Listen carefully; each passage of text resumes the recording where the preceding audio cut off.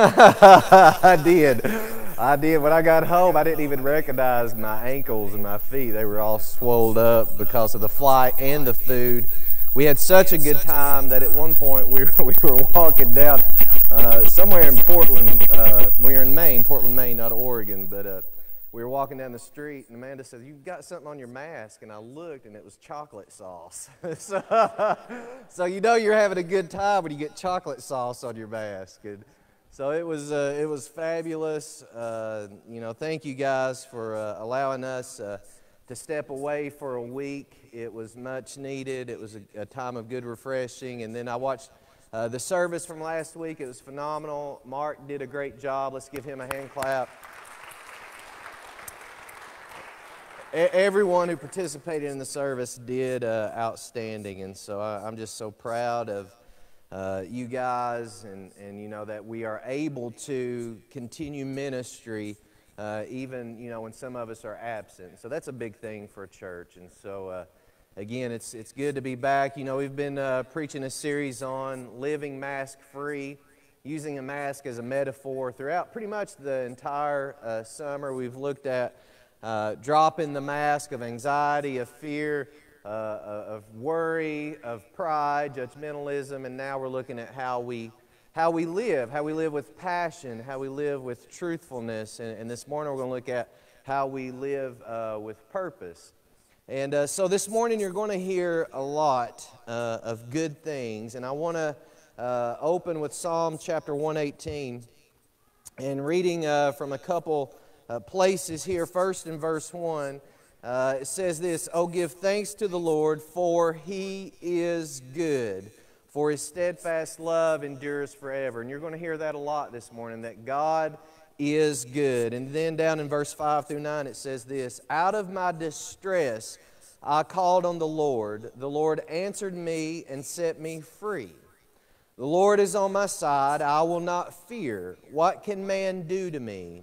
The Lord is on my side as my helper. I shall look in triumph on those who hate me. It is better to take refuge in the Lord than to trust in man. It is better to take refuge in the Lord than to trust in princes." And I think that's an important reminder for us, especially in an election season, that our hope does not rely in man, nor does it rely in princes, but it relies in God. And this morning you're going to hear a lot of stories of triumph. You're going to hear about the goodness of God. But we've gathered here together this morning around His throne of grace to celebrate what He's done for us. He has delivered us from distress. He has delivered us from struggle. And He has led us to a place of victory. And before we move forward any further in this service, I would like for us to begin the word of prayer. So if you could bow your heads. Father, we thank You so much for this day, Lord Jesus. We thank You that You are good and that we can praise You and worship You and that we have liberty to come into Your house. And so, Father, I pray that Your anointing, let Your presence saturate our lives, saturate this place this morning.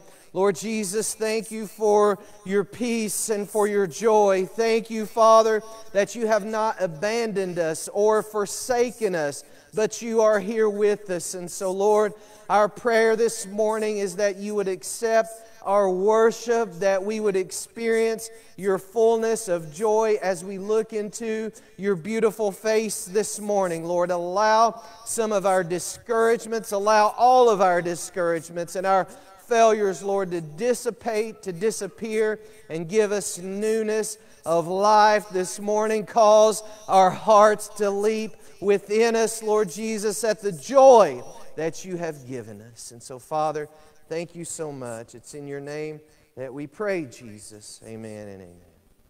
Well, you guys are in for a treat this morning. I've asked my friend Tyler Cook to come and share briefly about what God has done in his life and what He's led Tyler to do in the city of Campbellsville. Tyler, and I don't want to steal any of his thunder, but he's opening up a sober living home in Campbellsville. And just a word, I met Tyler a few years ago, and him and I immediately connected, right? Tyler is one of those guys that is serious about changing people's lives. And he come through Campbellsville University, barbering school. He's an excellent barber. I highly recommend. What's the name of your barber shop in Campbell? On Point Barbering. So if you want to look like Ashton or me, go see Tyler, right? So anyway, and he's got a heart for those who are suffering in addiction. And Tyler's going to share his story, and then after that we're going to pray for him and then move on with our service. But Tyler, if you want to come up, please.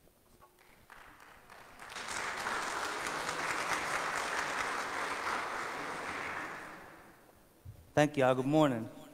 Morning. I'm grateful to be here, and you know, I speak sometimes, but not necessarily in this setting, so I might be a little nervous, but we should get through it all right.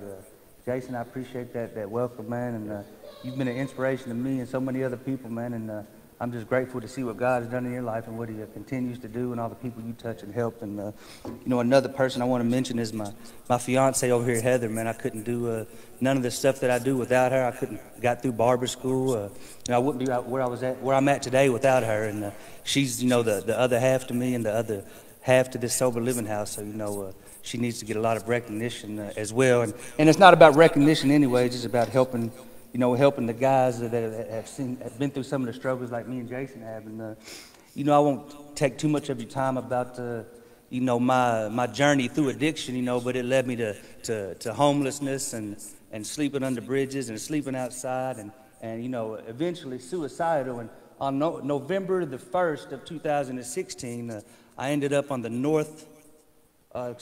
northwest corner of 2nd and Main Street in Louisville, Kentucky. If you know much about Louisville, that's right where the KFC Yum Center is.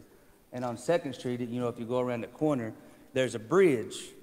And, you know, the best that I could come up with at this point in my life, you know, been through so much, so just depressed, so down and out, didn't see no light, didn't see no way out.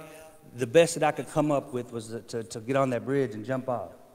You know, and that's how far down the scale that I've gone in my addiction and in my life. And, you know, I come from being a respected, sober member of my community. You know, I worked. I did the things a father should do. I worked. I paid my bills. And, you know, I did all this stuff that, you know, we're supposed to do as adults and contributing members of society. And it led me that far down to sleeping under bridges and wanting to kill myself.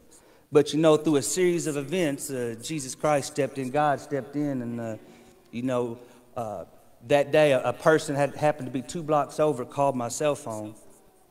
I went to get in the car with them. I went home and slept. The next day, my probation officer called me because I'd been in some trouble. So, you know, she called me to come in. The next thing I know, I'm in jail. A few days later, I'm in Campbellsville, Kentucky. God placed me in Campbellsville, Kentucky. There's no doubt in my mind that that's where I'm supposed to be. And, you know, I'm truly grateful for that. You know, I ended up in the facility in Campbellsville. A lot of y'all are probably familiar with the healing place. And, you know, the very first thing that I did, because I had been sober before, but I knew that the principles and the 12 steps of Alcoholics Anonymous had worked. But no matter how you cut, you know, I don't know how y'all feel about the 12 steps, but no matter how you slice it up and look at it, it's all about God. Right.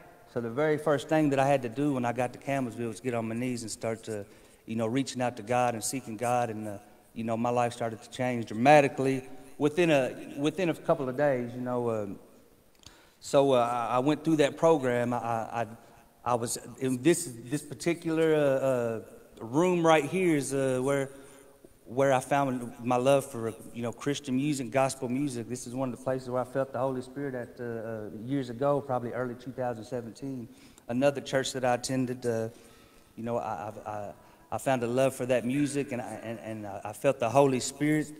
And, you know, so my life the last few years has been, you know, has been some amazing things that's happened to me, and it's all, you know, all glory be to God. You know, through that facility, I went on and worked there. And here's a quick story, man, and there's no doubt in my mind that God is real, and God will show up right when He's supposed to. Because I was in that facility, I knew how to do a lot of different things, but I was trying to figure out what I wanted to do with my life. You know, I knew how to do a few things. I didn't want to go back home. And something that I had been interested in. I never had thought about a career or anything, but I liked, haircuts and hairstyle, nice hair like Jason's. I liked, I liked that, and I liked the process of it. But, I never thought that it was something that I would do or that was even a possibility for me.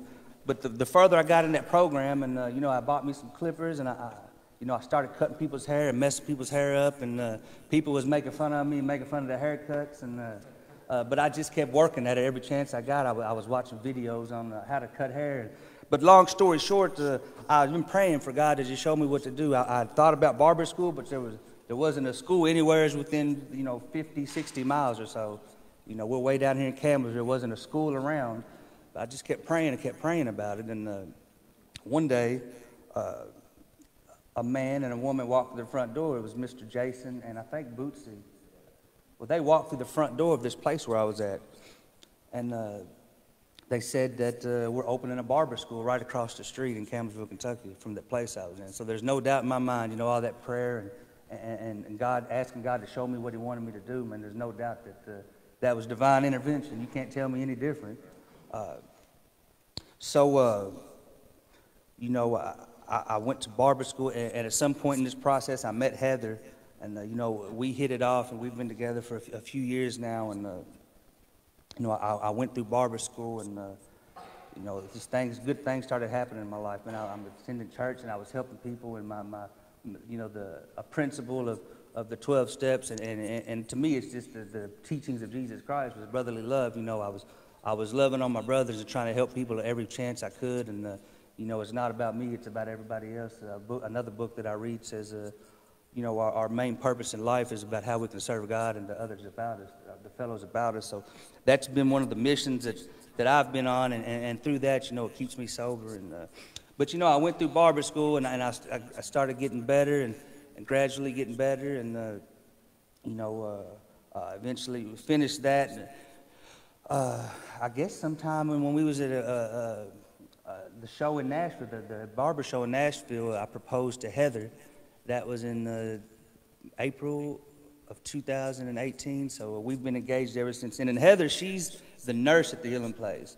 And I don't think that she ever thought that she would be in the field of recovery or dealing with addiction. She just loved helping people, that was her passion, that instinct, the motherly instinct just to help people. And she got the job out there at the Healing Place, and through that she's got a lot of other responsibilities. But I think she found where she was supposed to be at, and her love for people in recovery, and just helping those guys. A lot of people look down on people like me and Jason, and people that suffer, but some of the best people that I've ever met. And but to make a long story short, I went through barber school, I graduated, and I was fortunate enough to be able to open a barber shop on Main Street here in Campbellsville. And in and of myself and of my own devices, that wasn't possible. I come from sleeping under bridges in Louisville, Kentucky, to wanting to jump off that bridge to from jails and institutions and death, man, to owning a barber shop on Main Street, man. And I'm just truly grateful and truly humbled by that, man. And I know that none of this would be possible without God and my surrendering of my will, and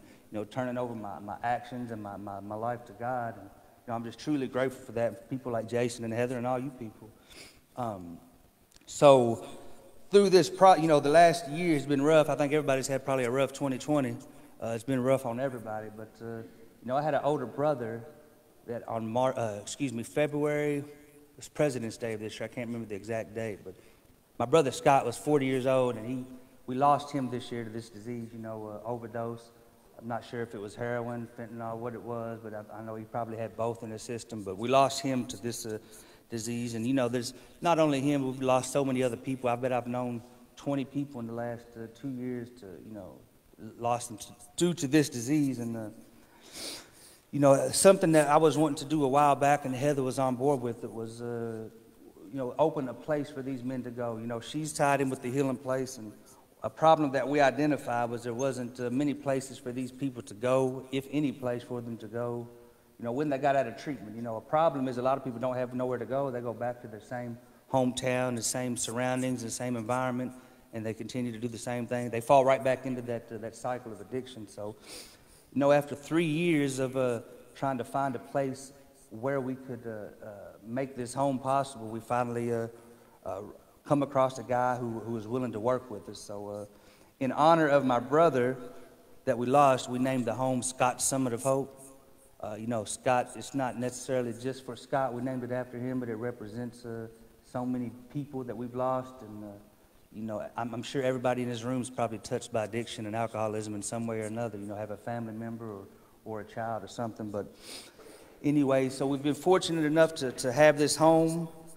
Like I said, we've named it Scott Summit of Hope, and it's been a labor of love. It's been a lot of work. We've had a lot of help, but we're just truly grateful to be able to give these guys a stepping stone back into society. You know, they're going from treatment into a structured home. You know, this home is structured. It's not just you come and go as you please and, you know, a free-for-all and do what you want whenever. You know, they're going from this place to another safe, sober environment, you know, with some guidelines and structure, maybe a little more freedom than they was used to before. But, you know, it just makes them feel at home, makes them feel like they have their own place, their own kitchen, their own bathroom, their own bedroom. You know, a couple of guys have to share a room, but they're nice-sized rooms. And, you know, it's just something that, you know, we felt was needed in the community. And hopefully there'll be an opportunity to do some more. But we're really fortunate, man, the group of guys that we have there already, man. They're just good guys. And we're just truly blessed, and our family's been blessed. And, you know, I wasn't going to read any scripture because I don't memorize a lot of scripture, and I don't know that. But I told Jason a while ago, I asked him if he was expecting me to read any scripture, and I wasn't going to, but I couldn't help it because this morning I opened my Bible, and I didn't know what I wanted to read, and then I pulled up out here, and y'all, the sign says, what does it say? Just love? What's it say? Just watch over one another, care for one another, something to that. Well, when I opened my Bible this morning, it turned me to Daniel 4:27. It says, "Therefore, your majesty, be pleased to accept my advice. Renounce your sins by doing what is right, and your wickedness by being kind to the oppressed. It may be then your prosperity." So that hit me this morning. You know, if we would all just be kind and love one another, and you know, just do the next right thing. You know, life's real simple. You know, we don't know what to do.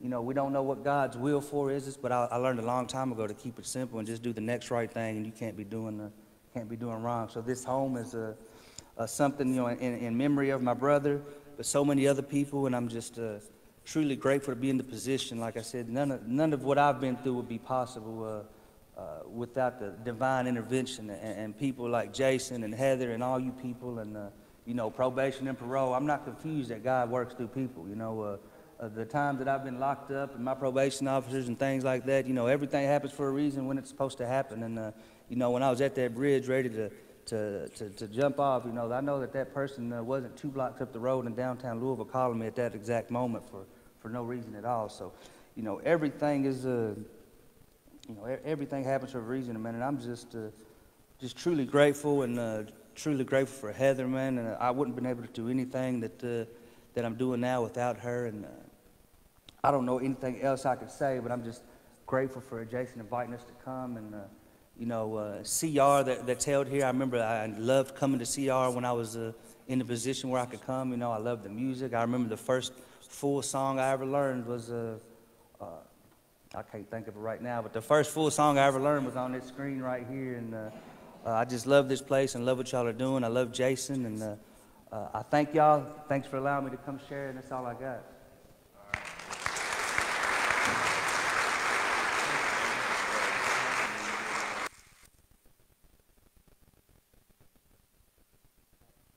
What Tyler is doing is really on the front lines. This is a front lines ministry, and when Tyler asked me to go to Scott Summit of Hope and to pray over the place and bless it, and while I was there, I felt, you know, just the moving of the Holy Spirit to not only bless it, but to invite Tyler to come and share his story, and also to serve as a spiritual covering for the ministry there. So I know that here at Asbury, we are so connected to seeing people's lives change, to seeing the least and the outcast and the broken and the rejected come to know Christ. And so I think what Tyler and Heather and the family are doing aligns with our mission, which is Christ's mission, to seek and to find and save the lost. And so as you're leaving here today, we're about to pray for Tyler and his family, but there's a collection plate in the back next to the offering plate, which I do want to say, we've not passed around an offering plate here since probably around May 4th or May 10th, and giving is actually up this year than last year. So we may never pass a plate again. So that's so that's a credit to your faithfulness and to what God is doing in you, but also there's a gift basket to bless Tyler as they do this. They're going out on a limb, right? There's no insurance backing, and currently there's no church that's partnered with them, and so I think there's an opportunity there for Asbury to come alongside and say, hey, we'll be that spiritual covering for you. We'll cover you in prayers and support and encourage you. So I'd like to ask Tyler and Heather and your children, if you guys will come up. I'd like to pray for you all. And I'd like to ask if Leslie, Grant, Regina, and Mark, any others, if you want to come and lay hands as we pray over them.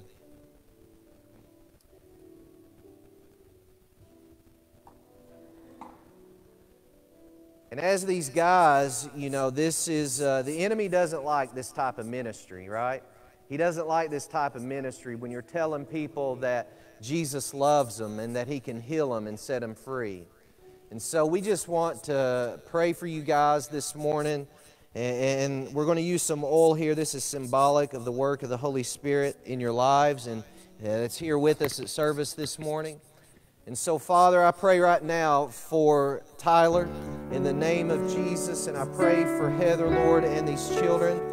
Father, watch over them in your name, Jesus. Surround them with your presence. Lord, I thank you for giving them a heart that desires what you desire, Lord, and that's to see people saved, to see those who are broken and rejected, thinks that nobody loves them, Lord, that you do love them, for you so loved the whole world that you gave your only begotten Son. And so, Lord, I thank you for giving this family that heart to show your love to the outcast. And Father, we pray that you absolutely protect them, that you anoint them in the name of Jesus, Lord, that you surround them with your loving presence, Father, and that you would fight their battles for them. We pray that Scott's Summit of Hope will be a refuge in you, Jesus, that lost and lonely men will come there and be connected to you and brought into your presence, Father. We pray that you surround that place with angels, Lord, to do battle on your behalf. Father, we pray for the souls of those men that would come in there, Lord, that you would radically change their hearts, change their lives. Let them step out of that addiction and cause them to be good, godly men, good, godly fathers to their families, Lord Jesus. We thank you because this ministry, this work is making a difference in our community and in our world. And Father, bless them. Bless this family in the name of Jesus. Father, give them the desires of their heart, Lord, and protect them from evil and lift up a hedge against the enemy that would whenever come against them, Father, that you would fight on their behalves, and Lord, that you would absolutely saturate their lives with good things because you are a good God. So, Lord, we thank you for these things. May they be done in your name, Jesus. Amen and amen.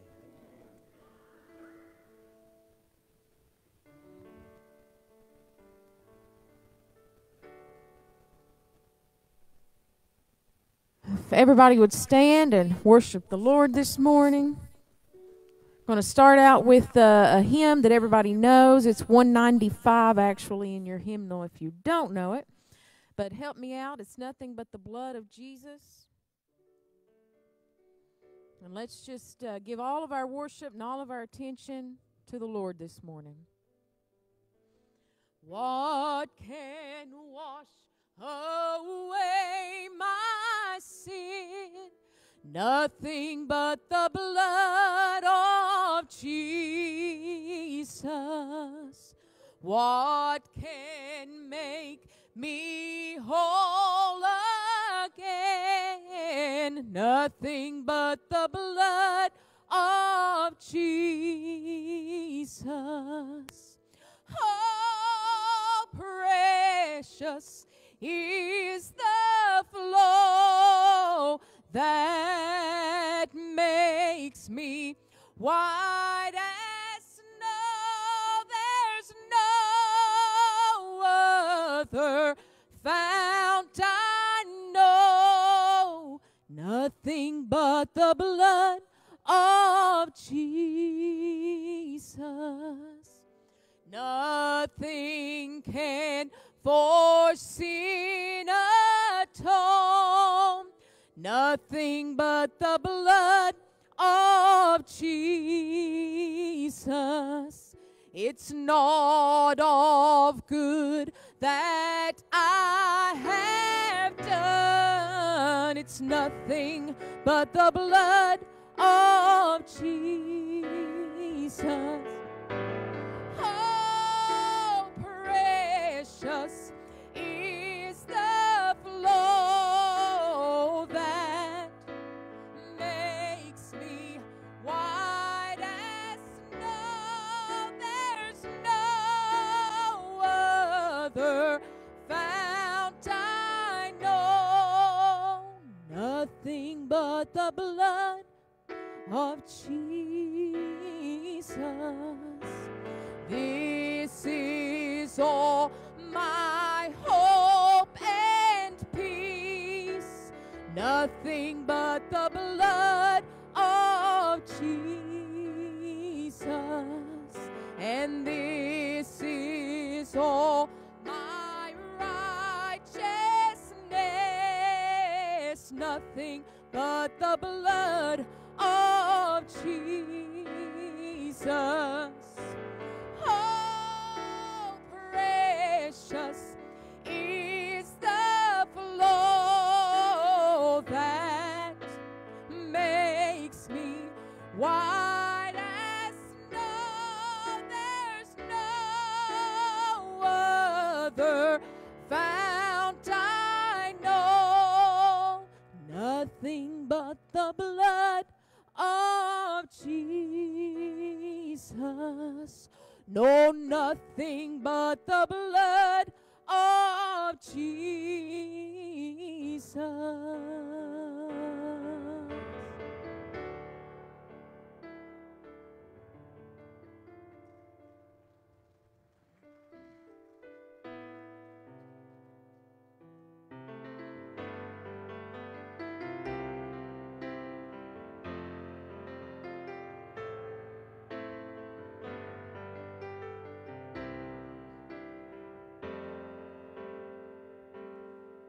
You unravel me with a melody.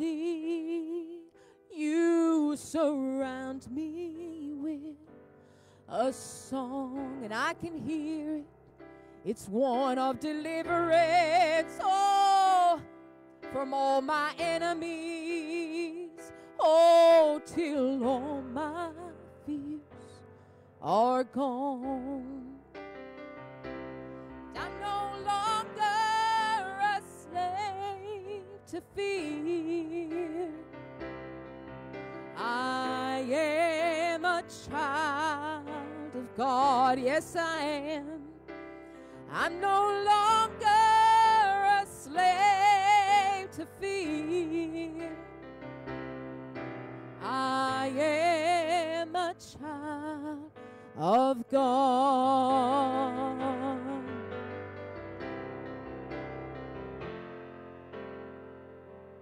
From my mother's womb, oh, you have chosen me. Oh, your love has called my name. Oh, yes, it did.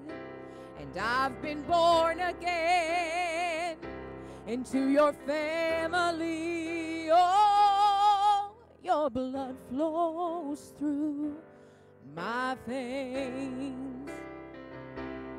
I'm no longer a slave to fear. I am a child of God. Oh, yes, I am.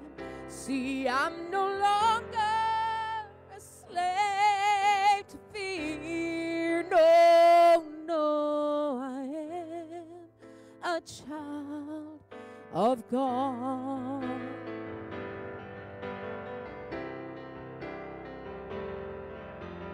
Oh, oh, oh, oh, oh. You split the sea so I could walk right through it. All my fears are drowned in perfect love. You rescued me so I could stand and say, I am a child of God. And I'm no longer a slave to fear. No, no, I am a child of God. Oh, sing it out. Say, I'm no longer a slave to fear. I am a child of God. And I'm no longer a slave to fear. I am a child of God.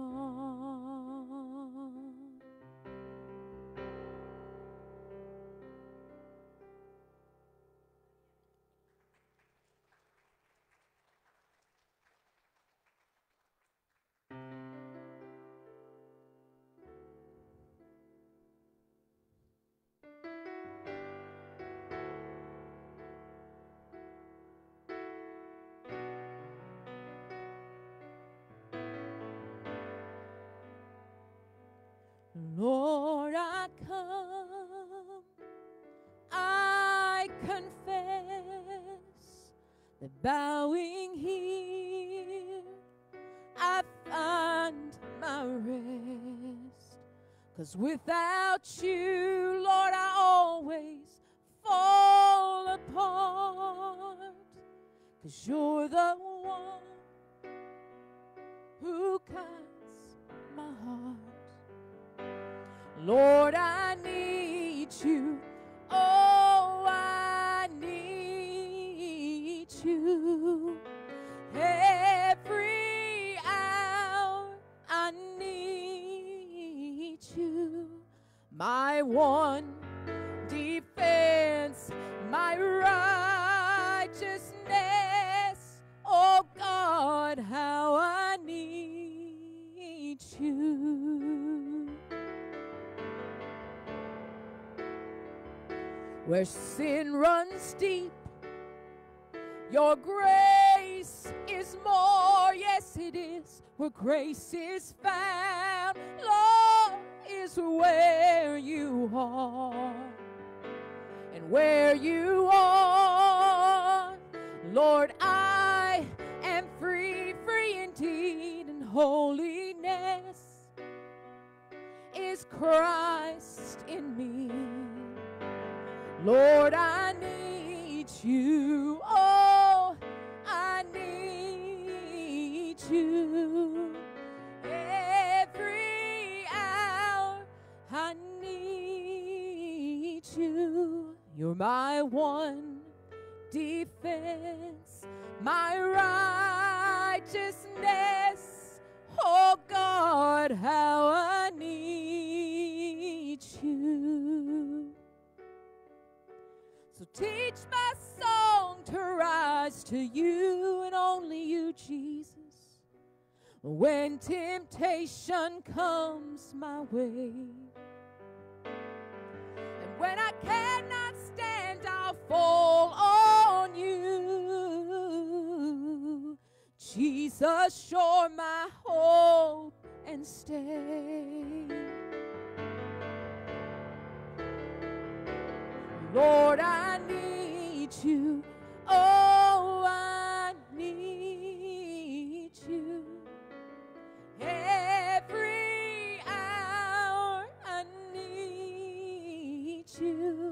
You're my one defense, my righteousness. Oh God, how I need you. You're my one defense, my righteousness. Oh God, how I need you.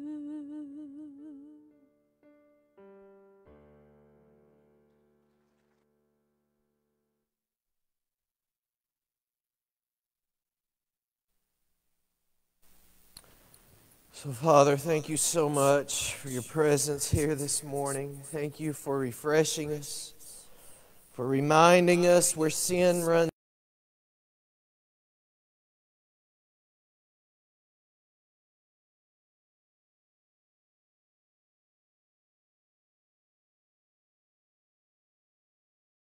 Washes away,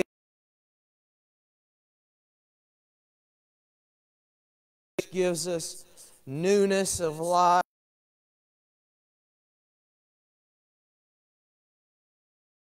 That you change us day by day.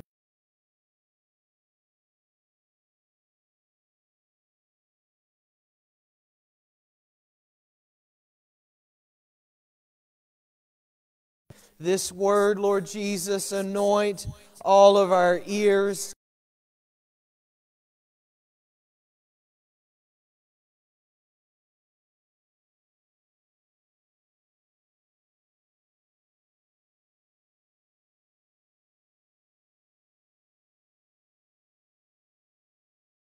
Walking among us right now, even as we are praying and even as we have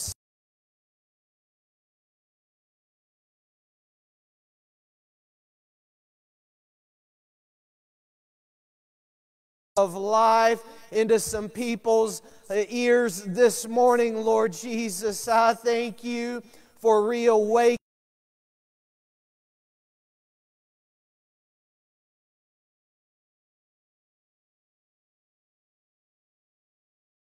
Breathing upon us and breathing upon this place, Lord, right now. We thank you for the opportunity to be called and gathered around your throne of grace this morning. So, Lord Jesus, we love you and we say thank you, thank you, thank you. In your name we pray. Amen.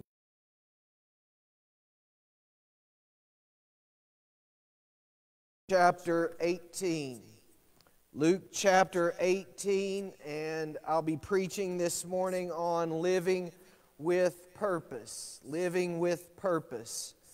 Or if there was a second title to this sermon, it would be giving your life away in order to find it. And so I struggled back and forth with both titles. We're going to go with living with purpose, but as a background, it's giving your life away to save it. And before we get to Luke 18, I want to read this from Matthew 10, verse 39. These are the words of Jesus. Whoever finds his life will lose it, and whoever loses his life for my sake will find it. What this means is that if you live life in a selfish manner, trying to hold on to it, you will lose it. But if you cling to Jesus, you will find it.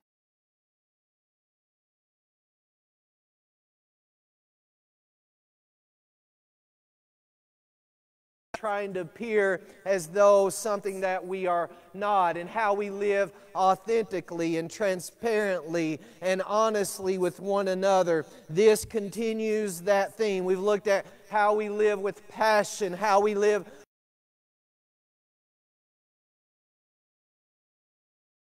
with purpose. How we live with purpose. And so to live mass free, and to live with purpose, we've got to let go of our lives. We've got to let go. And what does that even mean? Well, there's a story in Luke 18 that we'll look at this morning. Story of a rich young ruler. And he will be asked to let go by Jesus. Luke 18, picking up in verse 18. And the ruler asked him, "Good teacher, what must I do to inherit eternal life?"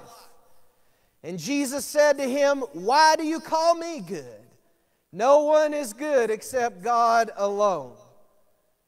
You know the commandments. Do not commit adultery. Do not murder. Do not steal. Do not bear false witness. Honor your father and mother." And he said, "All of these I have kept from my youth." Jesus heard this. He said to him, "One thing you still lack. Sell all that you have and distribute to the poor, and you will have treasure in heaven, and come, follow me." When he heard these things, he became very sad, for he was extremely rich. Jesus, seeing that he had become sad, said, "How difficult is it for those who have wealth to enter the kingdom of God? For it is easier for a camel to go through the eye of a needle than for a rich person to enter the kingdom of God." Those who heard it said, "Then who can be saved?" But he said, "What is impossible with man is possible with God." And Peter said, "See, we've left our homes and followed you." And he said to them, "Truly, I say to you, there is no one who has left his house or wife or brothers or parents or children for the sake of the kingdom of God who will not receive many times more in this time and in the age to come eternal life." 4 observations from our text this morning. 4 things we're going to look at about purpose, about how we let our lives go. And the first thing that we notice is this: we have to let go of stuff that makes us happy. We have to let go of stuff that makes us happy. And we've got to realize that stuff actually does not make us happy. Sometimes we think that it does, and then when we get that thing that we think makes us happy, we only want more of it, more and more and more. So we must realize that we've got to understand that stuff cannot make us happy. But what I want to draw our attention to also is this: this passage is not about God versus stuff. There's a difference. There's a difference, because the rich young ruler, he's got his stuff, but he's holding it like this. He's got clenched fists. He doesn't want to let go. And what Jesus is saying, you've got to hold your stuff like this, with an open hand. With an open hand, but the rich young ruler cannot do it. Instead, when he hears Jesus say this, he drops his head and he walks away. What an opportunity. Imagine if he had just said, "Oh yeah, I get it, I'll do that." But he didn't. Drops his head and walks away. Notice also that Peter says, hey, Jesus, but what about us? We've left families and homes as well. What are we going to get? Jesus says this, very, very interesting. You'll be rewarded in this life and the life to come. But the rich young ruler doesn't get it. He walks away. And what the rich young ruler doesn't know is that if you trust God and hold on to the stuff that He gives you like this with an open hand, that you will find eternal life. But he didn't notice that, and so he walks away and he resists the eternal life that Jesus is offering him. You see, the rich young ruler didn't hold possessions. His possessions held him. Question: what's holding you this morning? Our second point is this. We need to reminder, we need to live life open-handed, right? That God gives us the breath that we breathe. He gives us everything that we have, and we live life open-handed. And second is this: we need to let go of, quote, it's possible. We need to let go of the idea that it's possible. Notice here that Jesus asked him to give everything away and to give to the poor. And he walks away, and Jesus says this. He says, it's hard to do this. It's hard to do this. And everyone then says, who can be saved? Here's what's going on. Back in the time of Jesus, if you were wealthy, if you were rich, it was seen as a blessing from God. It was indicative of the fact that God actually favored you and that He approved you. And so if you were wealthy, it was basically proof of the fact that you were accepted by God. And here is also what happens. We see later in the Gospels that Jesus goes into the temple, right? And He turns over the tables of the money changers. And what was going on there is that people would travel from all around, travel to Jerusalem to buy these animals to offer up their sacrifice, right? They would come with the sacrifice. And what was going on, these money exchangers were actually corrupt people, and they were charging 2, 3, 4, 5, sometimes 10 times more than what it actually cost to sell an animal. And what was desired was a spotless animal that was free from blemish. And so rich people could buy these animals. They had the means to buy the animal that was spotless and perfect. But the poor person didn't stand a chance. The poor person probably could save for 6 months and come to the temple and hear all of these greedy, corrupt money exchangers would just rob them blind, and they were not able to buy an animal. Therefore, they were not able to make a sacrifice to God. So what the people are saying, they're saying, Jesus, if rich people, if it's impossible or hard for them to get in, then what hope do we have? And Jesus says, yeah, but what's impossible with man is possible with God. He's talking about faith. He's talking about salvation. And so we need to drop this idea that it's possible for us to save ourselves. Because we can.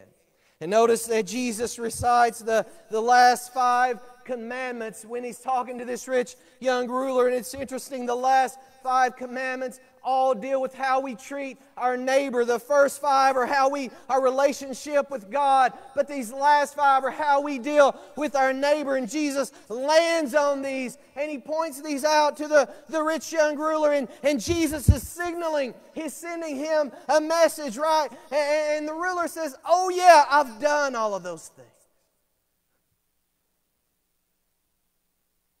I've done all of it. Oh yeah. Never lie, cheat, and steal, honor my father and mother. I've done that since I was a boy, Jesus. It's interesting because Jesus could have said, really? He could have said, well, I seen when you were 14 and you didn't do what your mama asked you to do, or I seen when you were in school and you cheated on that test, or I seen you do this, or I seen you do that. But notice Jesus doesn't do that. Jesus doesn't do that. He says, one thing you lack. The reason Jesus doesn't do that, because if He'd said that, the rich young ruler would have went out and tried to do all of those things better and do them over again. But that's not the point. The point is not about what you do. The point is about that one thing. The point is that it's impossible to save yourself. Being a good person doesn't get you into heaven. Scripture says that we've all sinned and we've all come short of the glory of God, and that we all need a Savior. And it's only when you repent from your sin and turn to Jesus Christ in faith that you are forgiven. And so there's absolutely room for sanctification and obedience and good godly living. But we cannot save ourselves. No matter how good you are, no matter how many church services you attend, no matter how much money you put in the offering plate, despite all the charities in the world that you give money to, you cannot be good enough to make it into heaven. It takes perfection. And there's only one that was perfect. It was Jesus Christ. And when we believe in Him, He covers us in His righteousness. So that's what Jesus is saying right here. And also this, our lives are not defined by what's possible. Our lives should not be defined by what's possible. Because God can do the impossible, we should believe in the impossible. And so when somebody comes and says, you can't recover from that. When somebody comes up and says, you can't be healed from that. When somebody says you fought that demon for 20 plus years, there's no chance of recovery. We ought to be a people that says, oh, what did you say? What did you say? Wait just a minute, see what my God can do. Wait just a minute, see what God can do. I believe in the impossible. It's okay to clap your hands and say amen if you agree with that. You say impossible, I say, no, this is an opportunity for God. You say it's impossible to recover from drugs after you've been addicted for 17 years. I say, wait just a minute and see what my God can do. We ought to be a people that believes in the impossible. Believe in the impossible. Tyler, believe in the impossible, brother. You're going to see guys, and you've seen guys that come in, and man, they think they don't have a hope in the world. And you and I and others have been there. But we know the God that we serve that can do the impossible. That situation that you are facing, do not doubt for a minute that God cannot move, because He is able, He is capable, and He does the impossible. We serve a God that does the impossible. You say impossible, we ought to be a people that says, whoa, wait a minute, this is an opportunity for God. The third thing, let go of the one thing, Matt. Let go of the one. This one's going to hit close to home, so get ready. This guy lacks more than one thing, right? Would you all agree? I would say it's safe to say that this guy is not perfect. I think it's safe to say that he lacks more than one thing, but Jesus focuses on that one thing. Have you ever talked to somebody and they say, yeah, I love God, but I got this one thing?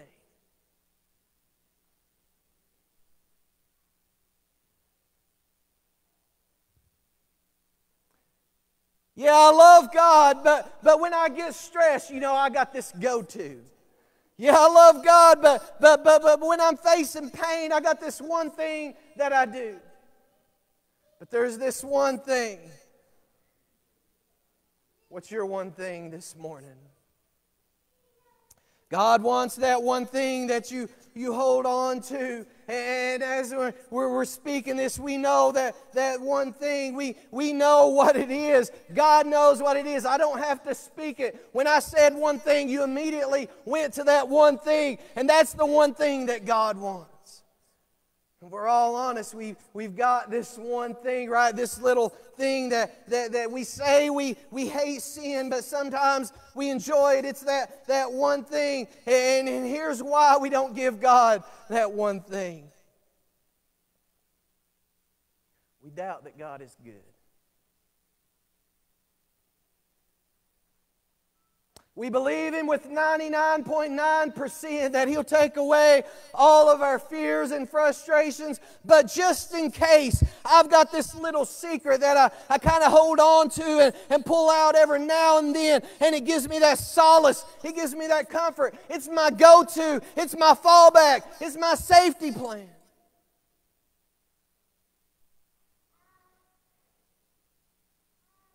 We've got this little dialogue going on.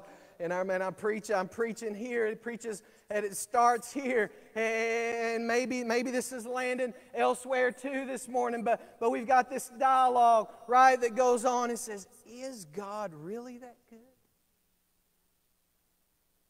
Is God really that good to take away your anxiety? Is He really that good to take away all of my pain? Is He really that good to take away all of my doubts? Is He really that good to take away all of my fears? Can I really trust Him enough to do it. Leads to our final point. At the beginning, notice that the ruler says, "Good teacher." Calls Jesus a good teacher.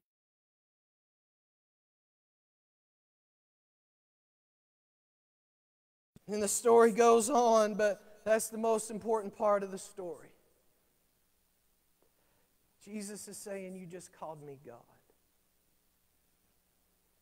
But the young ruler doesn't get it. He misses it. He misses it. How many of us miss it? How many of us are here in the midst of the gospel, the good news of Jesus Christ, and we hear it week in and week out, but we doubt it. We hear that God is saying the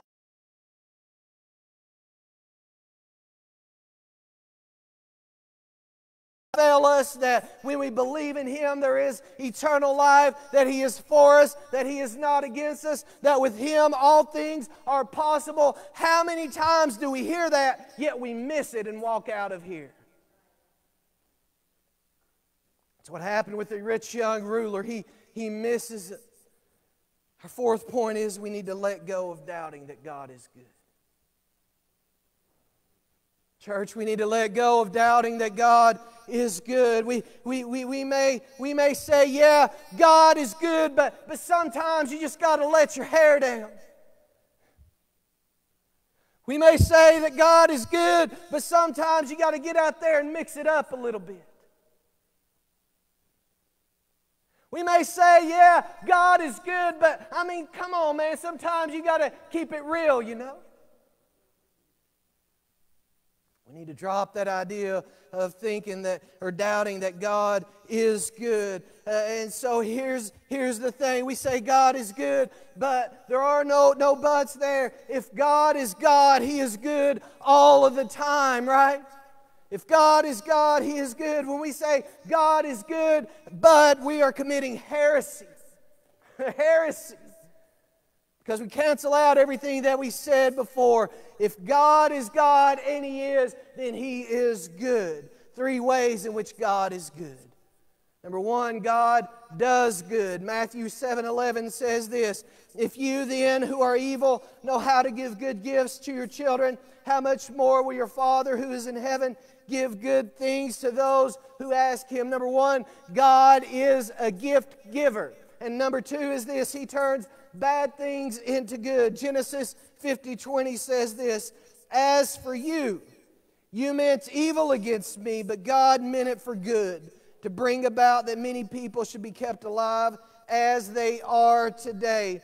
Joseph's brothers had sold him into slavery, but Joseph would end up being promoted to the second highest position in Egypt. And God would use Joseph actually to save His people from a famine. The point is this, is that God is so good that He will take what the enemy has meant to destroy you, to kill you. He will turn it around and make the most beautiful, redemptive story that man has ever seen or heard. He's that good, folks. The third way in which God is good, He's so good that He will lead you by His goodness. Romans 2:4 says this, "Nor do you presume on the riches of His kindness and forbearance and patience, not knowing that God's kindness is meant to lead you to repentance." God is so good that He will change your mind, and the good news will set you free. The good news will help you say, "I'm letting go of this one thing.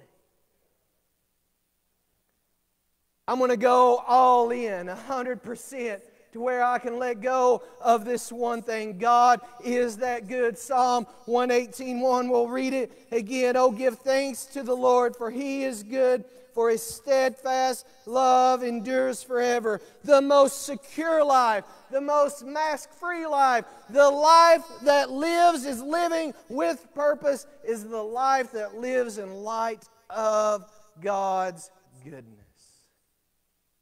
I'd like to ask Amanda to come, if she would, to the piano.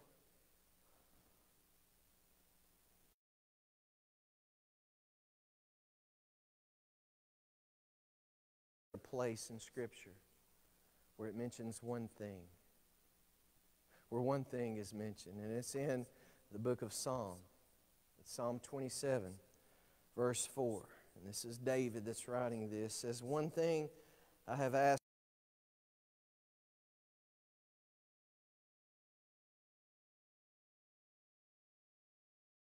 to gaze upon the beauty of the Lord and to inquire in His temple."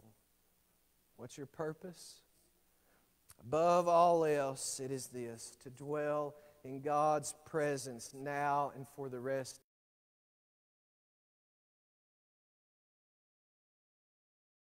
How many of you this morning can say without a doubt that I am resting in God's presence now and will for all eternity? That's the most important decision.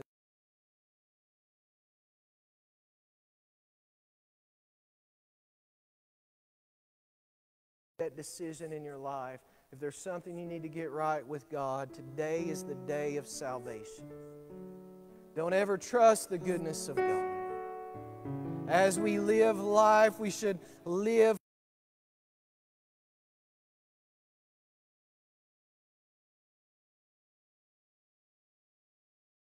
now and forevermore, starting right now.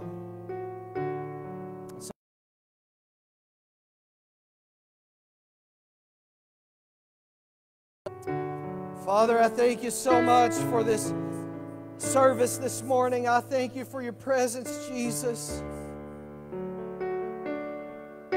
Lord, I thank you that we can trust you because you are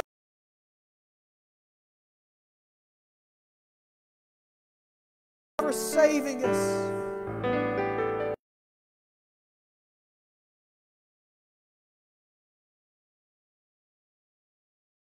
That one thing. Give us the power, Lord, to live lives with the purpose of enjoying your presence now and for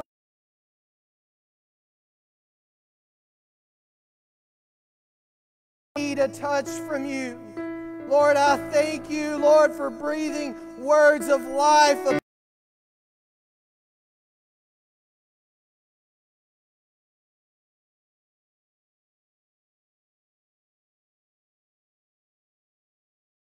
And we praise you in your name. We pray amen and amen. If you need prayer this morning, I'll meet you down here.